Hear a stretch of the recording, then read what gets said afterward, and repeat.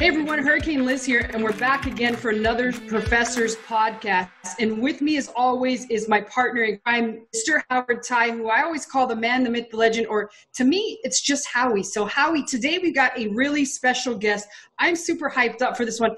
I took a shower, and then I came over here. I was a little bit out of breath because I walked a whole 10 feet. And that's kind of like the usual routine right now for me during the pandemic. And obviously, I'm just kidding. But I will say that I am stoked for this interview more than any of the other interviews. And I'll tell you guys the reasons for it in just a minute. But Howie, how excited are you today for the gentleman that we're about to interview that has agreed to speak and to come out almost of the true underground and actually reveal himself before all the people that are actually going to participate in this event? How excited are you? Very excited. It's kind of hard to have like a really big seller to come on like live on like a virtual kind of mastermind, because a lot of these big sellers are really want to keep it very low profile. They don't really want people to know what they do in order to get that sales amount. This guy right here, Travis, is one of my clients, and he's doing about $50 million in sales. So it was really hard for me to get him on here, but I did. I kind of had to push him a little bit to get on our show. So right. And I know you wrangled him up. You kind of pretty much begged him, Howie, to get on this show because of the fact that, like I said, you can tell there's something special about this guy. He actually had the favorite answer to something that I said at the mastermind, but I can't reveal what happened behind closed doors, so I won't say what that answer to that was. But I will say this. He basically dropped knowledge bomb after knowledge bomb at that event in Mexico. I was rather impressed, and I know that you were too, Howie. That's why you very much did all that you could to get him on here today. So what do you say? You ready to start tag teaming this guy? And again, I know there's all those dirty bastards out there. I'm talking about tag teaming, like asking them questions back and forth. Keep your minds out of the gutter, people, or maybe not. But Howie, you ready to go? yes, let's do it. Awesome. So without further ado, let me introduce you guys to the $50 million man, Travis Killian. And Travis is in the good old state of Texas. Which, Travis, I don't know if I shared this with you. I'm actually from Texas. As you know, everything's bigger in Texas. Oh, yeah. So we'll talk more about that in private. But I will say this much. You're in a fun town. Austin is one of my favorite cities in Texas. And so I know there's a lot of exciting things to do there on your off time. But you've been at home, and you're kind of also getting possibly the cabin fever that most of us have been feeling. And I know that you agreed, and out of the kindness of your heart, because you do a lot with Howard, you agreed to speak at this event. So I know that there's really nothing convincing that you have to tell Howard that he doesn't already know about you. But if you had to sort of give everybody out there listening a quick 2-minute elevator pitch of who you are and what you've done, let us know a little bit more about the $50 million man, other than, hey, you're just Travis from Austin. All right. So, yeah, my name is Travis. I tend to go by Travis Killian. My last name is Killian. And I just started selling on Amazon January 2016. And it's not my first rodeo in e-commerce. Kind of hit the ground running. It took no investors and was able to scale from 0 to 50 million a year. And what are we at, 4.5 years? And to do that, requires, obviously, you got to have a lot of confidence in what you do. You got to have money behind what you're doing, and you got to be willing to reinvest everything. It's funny. I tell my friends all the time, I'm like, dude, I know I make all this money, but I don't have a lot because it just goes all back in the business. I mean, you can't grow triple digits a year. And that's sort of I don't see enough sellers talking about that. And I guess one of my biggest assets and biggest strengths and why I was able to have a lot of success with this venture is because I come from a Google SEO background. I had an SEO agency in college, and I was ranked number 1 for SEO in my city. I had a lot of clients. And I built a lead generation company outside of college, a 7-figure lead gen company while I'm a senior in college. And I quickly realized that my math degree wasn't really going to get me very far, but that's okay. I still finished anyway. But I think that gave me a huge advantage because going through Google, right? A big difference between Google and Amazon is you're working against the tide with Google, right? They don't make money from organic search results. Amazon does. So I've been through the biggest algorithm updates in Google historically. And so I knew when you find something that works, when you have when you're having success like we did with Amazon, our first 2 products, my partner and I, when you have something that works, you have a window of opportunity. It's not going to work forever. And I knew that. I was conditioned from that. I was like, I always told myself if I were to go back to Google back in 2009, like I would have just scaled like crazy as fast as I could, made as much money as possible because I knew that because it's going to change. We tend to get caught up in our success and think that the way that we're doing things now is going to keep us, it's going to be repeated like over and over again, right? Like we don't tend to, I always look at things as like we have a 6 to 12 month opportunity and then it's going to change and you just got to be ready for that. And I think that's being able to solve problems, being able to identify trends, study competitors, constantly running experiments. I think it's given me a huge edge. And then just honestly, just operating by my favorite motto, which is if you're not scaling, you're failing. And I think that's what kind of has gotten me here. Yeah, well, you just answered my next question. But regarding, I always tell everyone, like, you got to watch out for these people who know a lot of the internet marketing, SEO, Google SEO people.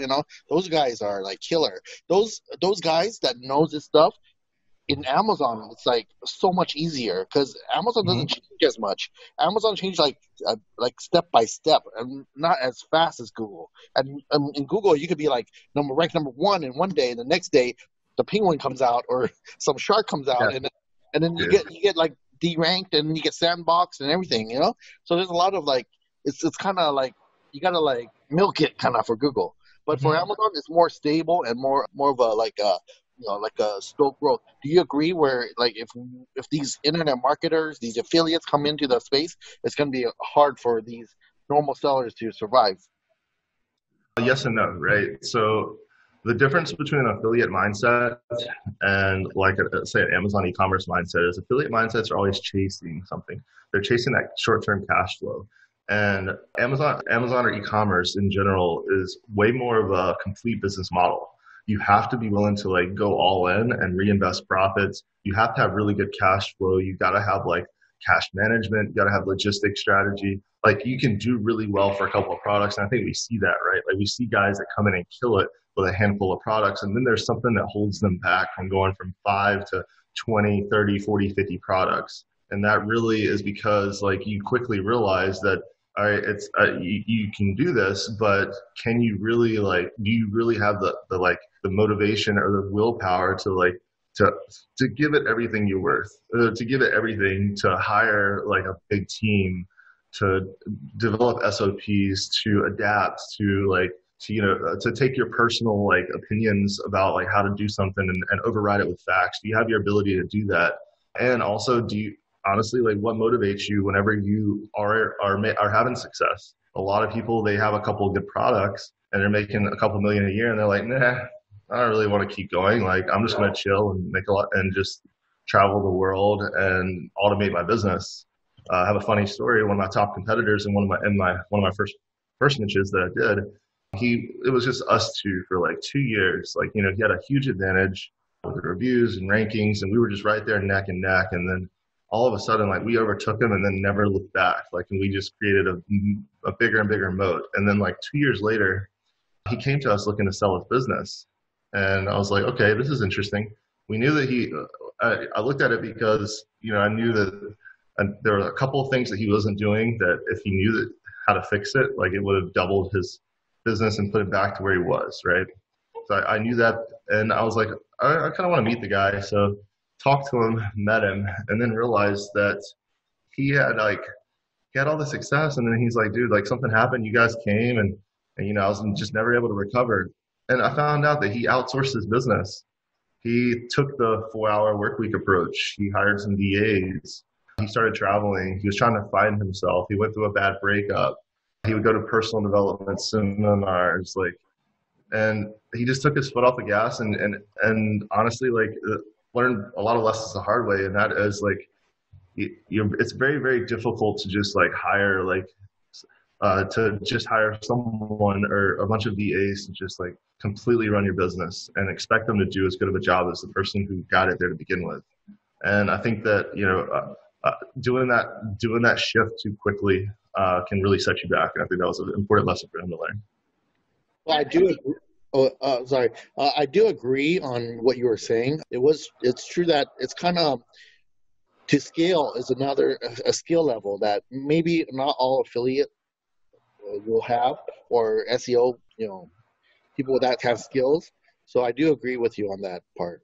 Yeah, and yeah. And you know what, Travis, I think a lot of what you just said resonated a lot with myself, as well as I imagine that the people that are out there listening, it resonates with them as well. And that is, we all have friends and family members that are like, yeah, well, I see your product, you're making all this money on Amazon, but where in the heck is the money? And they don't actually understand that to grow, and like you said, to scale, it takes a lot of investment, not only in money, but as well as time. And that's if you're the one that's actually working in your business. And I've had a lot of friends and family that always ask me that, like, where's all the money? And they don't understand the simple business fact that you're reinvesting to grow for a future. So my question to you, Travis, killing it, is you've already mentioned a ton of different things that I would love to hear you talk about, but what 3 to 5 things are the things that you really truly want to talk to with the people out there that are going to participate in this first ever Professors Pandemic?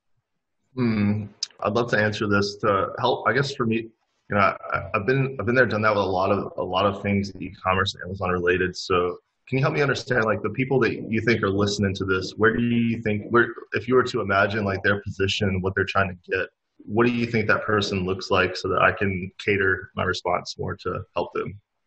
I would imagine it's anywhere between a $3 to $10 million seller, and it's probably less than 10 million. I would imagine it's $3 to $5 million seller, mid-level Amazon seller, still probably even trying to wrap their head around picking the right products and ranking and reviews and things of that nature. So no, we're not really talking that high level. We're talking about somewhere in the middle, stuck around 3 to 5. Would you agree, Howie? I believe so. Because this is virtual, so I believe there's going to be some lower level sellers. But I think Liz is right. It's about that. All right. So in that case, I have a pretty cool product development strategy that I really enjoy. I'll share kind of a high level overview of what that looks like. And it completely eliminates a lot of reliance on tools, which I think is really important. And I'll elaborate on that. A second, I'm going to talk about a mindset shift that happened for me, at least. So, going from my 7 to 8 figure journey, I mean, you guys know this. Every time in any business, you reach a certain point, and then you kind of like, you have to like make a shift in who you are to get to that next level, right? Like your thought process gets you here, and then, and then you get stuck, and you have to like really like buckle down and like figure out, okay, like, what's holding you back? And then you make a breakthrough, and then all of a sudden you hit a new plateau, and then you'll get stuck again. You got to make another breakthrough. So there was a pretty cool breakthrough I had in my 7 to 8 figure journey. That was basically like, I guess another part of my background is I never came from any course. I didn't take any like how to sell on Amazon course or training. And I think that made me quickly like go from, 7 to 8 figures, because I didn't really have like all these courses tend to tell you like, okay, like we can help you get to like 7 figures. There's not really courses that from my experience, that show you how to go from like 7 to 8. They're all designed to take a newbie to like 7 figures, and they kind of stop, right? And so I think that preconditions us to think that it's really difficult to get to to get to that 8 figure mark. So we always are like, well, we get in that sort of fixed course mindset, I think. And I never had that. So I think that's a limiting belief. I think it's really important to make your own way. Think about like a problem from a simple answer to like, okay, now let's dive into the strategy.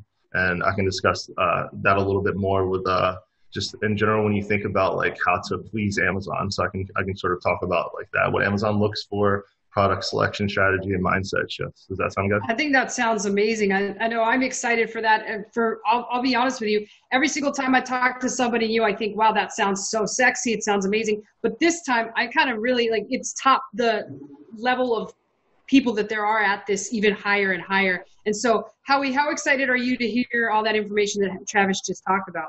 I'm kind of interested on his non-reliant on tools approach for product research or product selection, because it's really important for the product to be really, really good, I believe. First thing has to be the product. If it's a bad product, it's hard to ramp up in sales. And also a bad product, your reviews are too hard to maintain. So I believe, I'm interested. Yeah, you've accomplished a lot, Travis, and obviously your nickname is pretty awesome, Travis Killing It. But what is your end goal? Like, seriously, like you're already at the $50 million mark, and I know you're probably going to hit the $100 million mark very soon if you haven't already by the end of the year. But let's be honest, what is your overall end goal in Amazon, and where do you actually see Amazon for mid-level to higher level sellers that get really serious about this and take it to a whole new level like you have?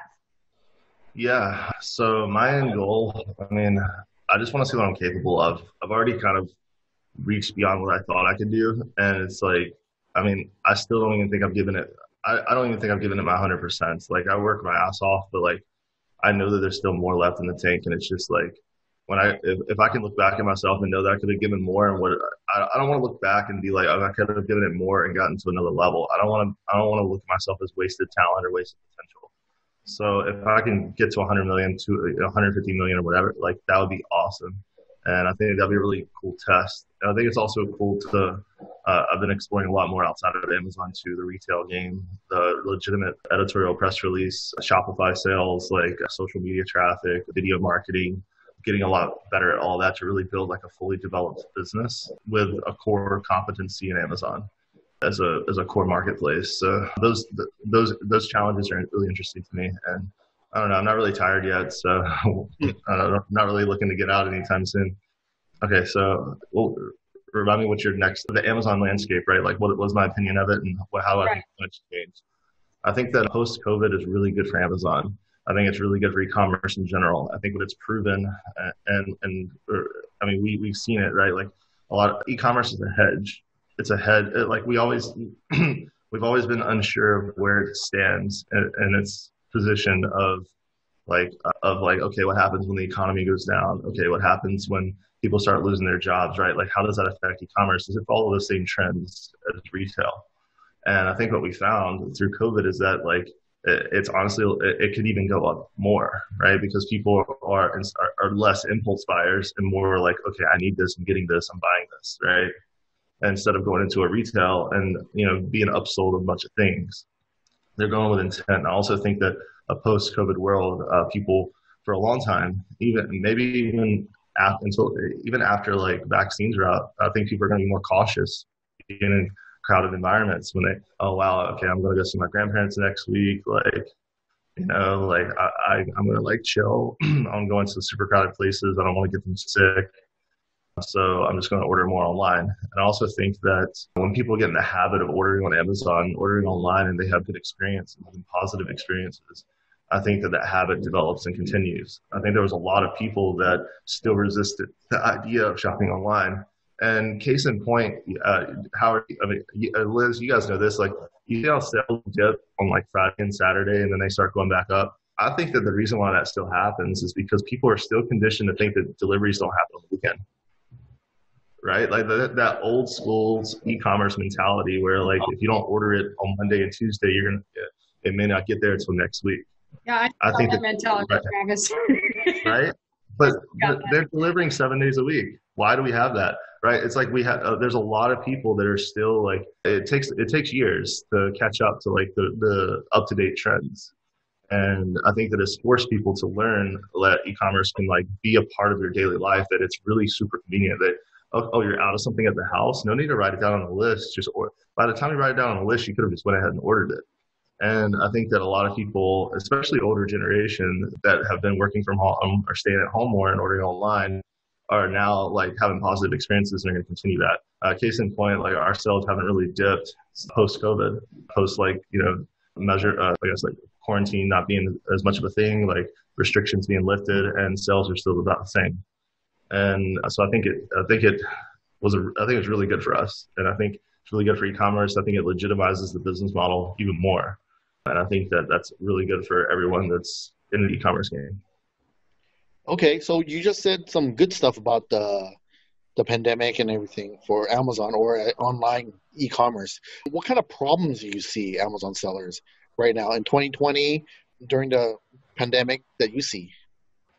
For sure, like you got like from a supply chain point of view, things are taking longer, and I don't know how long that's going to take, right? And I also think there's a lot of geopolitical uncertainty with who knows like what the relationship with China is going to be like after all this is done, hopefully. it goes back to the way things were, but it could not, right? There's still a lot of uncertainty around like what that future looks like. If there's another wave of COVID, like how does that disrupt supply chain again?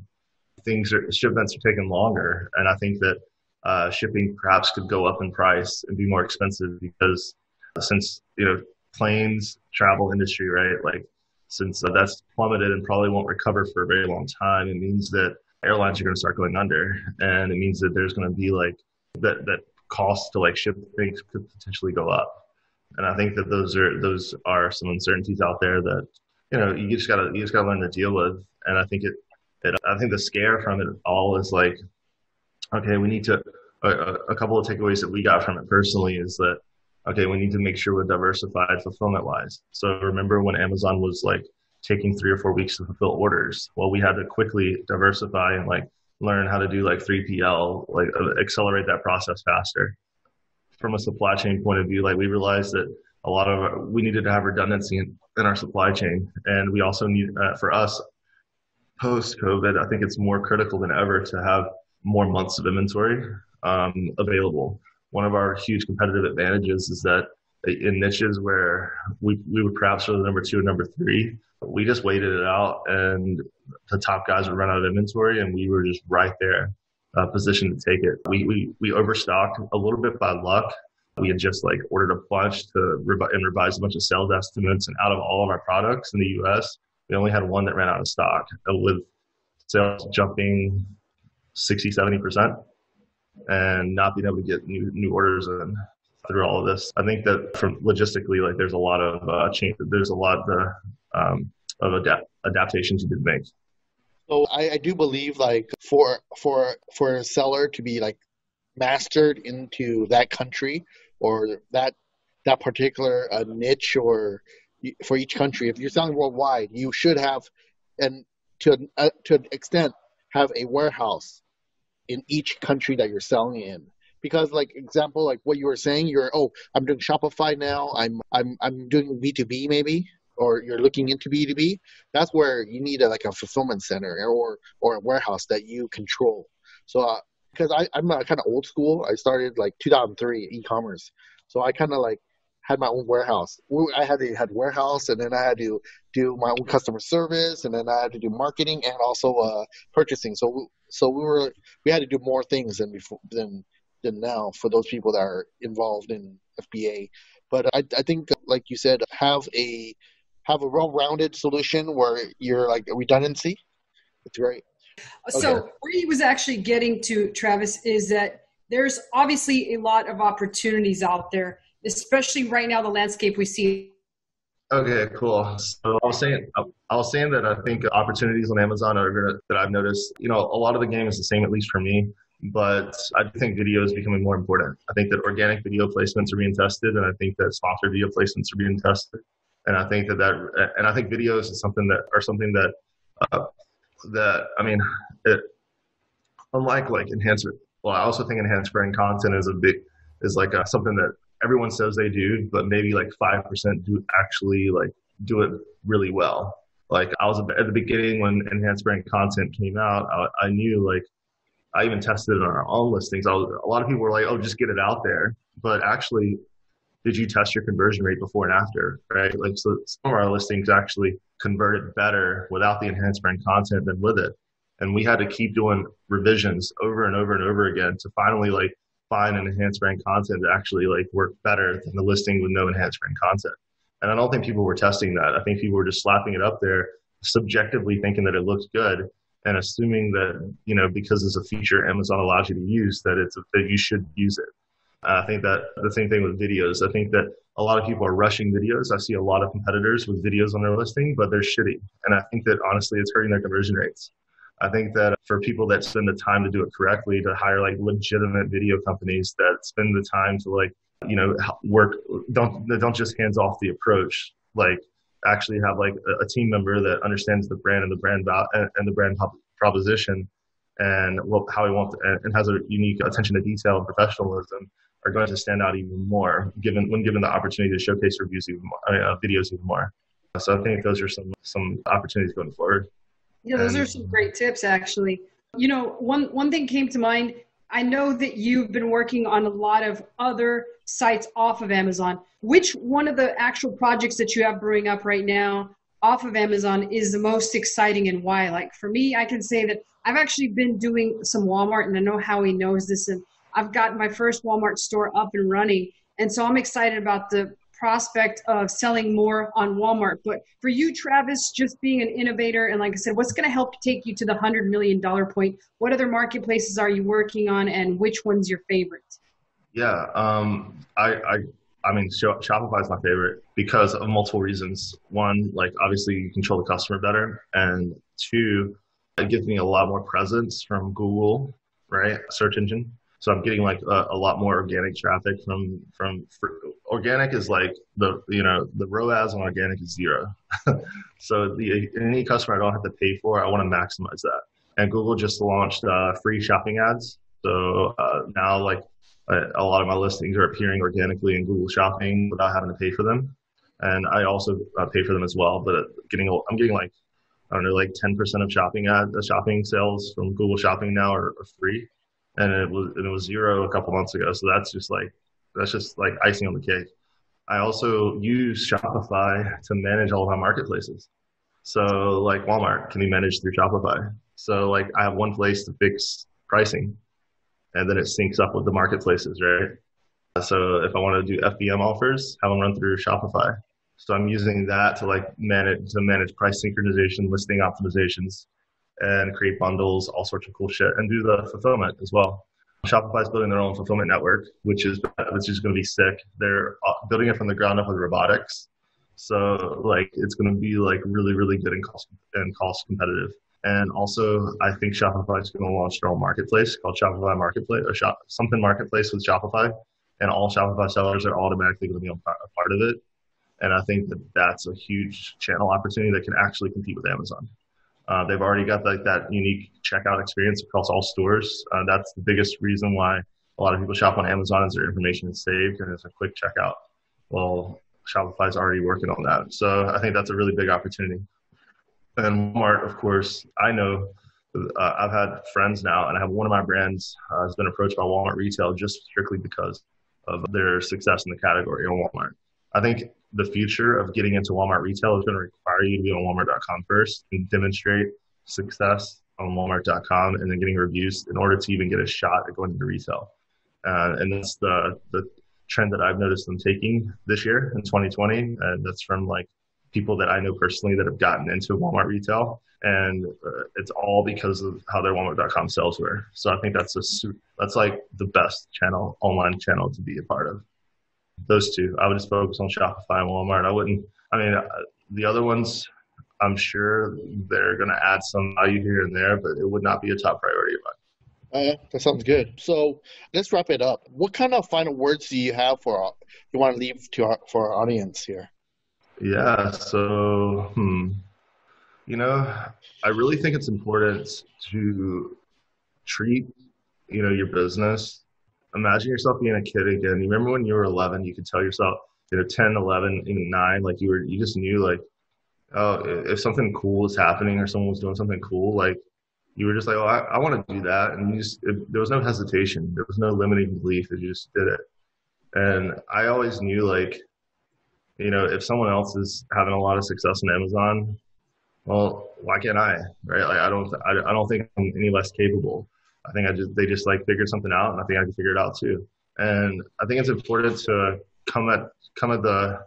to figure your own way on Amazon, right? Like, don't simply rely on tools. Figure out how the tools even work. A lot of people don't understand how the tools even work or develop the strategies that the tools have. And try to like not like follow what everyone else is doing. So like rebates are a great example. If everyone's getting, rebate customers from ManyChat and Facebook, well, it worked really great like 12 months ago when I started doing it. And then now it's like, okay, well, reviews are not sticking.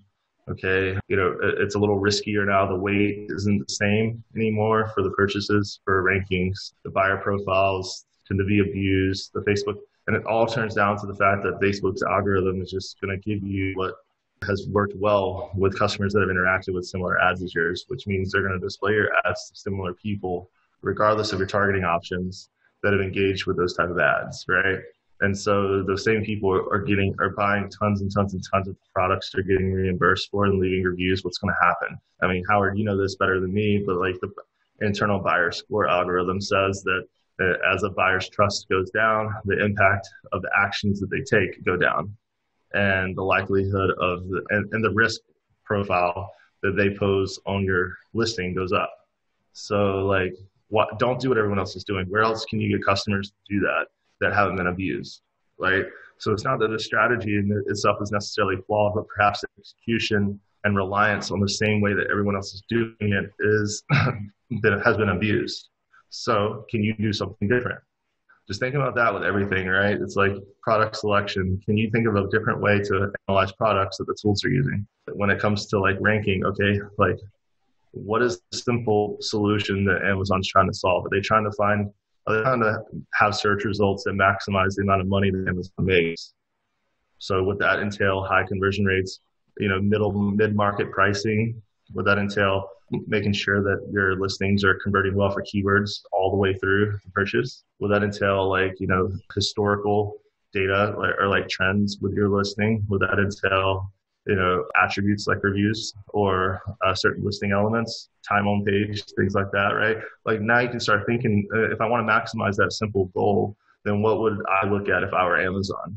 And I just think just having the simple way to look at creating a simple answer first and then dialing down a strategy has always worked for me. And I think that's a really good strategy to take with all things Amazon related. And yeah, I think that would be a good takeaway. Awesome. Anything for you, Howie, that you'd like to add there based off of what Travis just said? Oh, you said it perfectly. It's crazy. He's I like how he is. He thinks like high level, That's where we like all our mastermind members to be at. Yeah, absolutely. I enjoyed a lot what you said, Travis. I felt that it was super helpful to me. Like I could take some of the things that you actually just said right now and implement them and probably have a great deal of success with them if I keep testing and keep doing them. You basically gave me a whole bunch of crap to add to my to-do list. So thank you so much, Travis, killing it. I really enjoyed you on this actual. Yeah. Let me add one more thing. So like I've been telling everyone, like these Facebook and Facebook mini chat stuff, if everyone is using it, then you're just like everyone else, you're not special at all. So that's why on our stuff that we do, we try to throw different kind of signals, instead of just one signal at all. So that's where Amazon itself is looking at how everyone else is getting their traffic. And then when there's something different, or their AI will learn it, and they'll also reward you with different kind of channels or signals that you give it, not just rebate or through mini chat and Facebook. Yeah, you always want to emulate natural behavior, right? Like you don't want to start creating an association between your listing and what shady sellers are doing. You don't really want to follow those trends. I also going back to my anti-coerce mentality,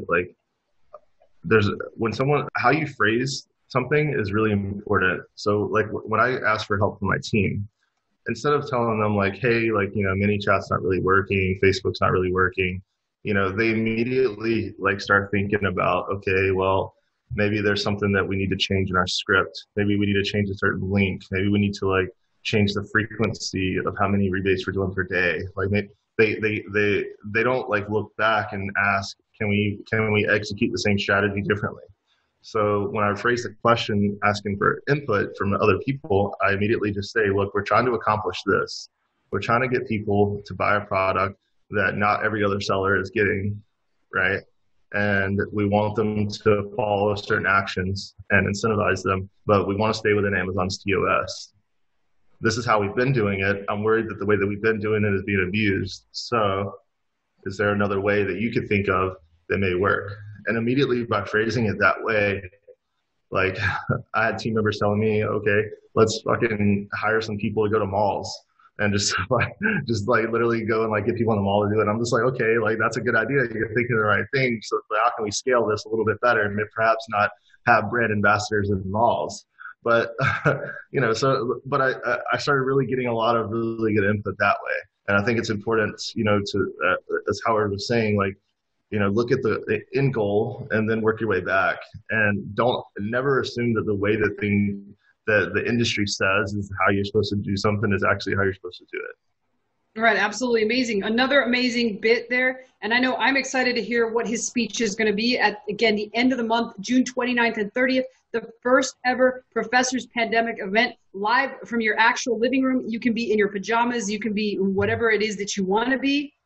It doesn't really matter because we're not going to see the bottom half of you. However, you will get to hear the best strategies, the best tactics, and the best overall business systems that the underground people in all of Amazon have built and created $50 million empires. You heard Travis here. Travis Killing It is going to hit 100 million soon. So you get to listen into what is going on inside of his genius mind. And I know, again, I cannot say this enough, but I am super excited for this. To get more information, go to a9mastermind.com/PPE. You can learn all about the event, again, June 29th and 30th.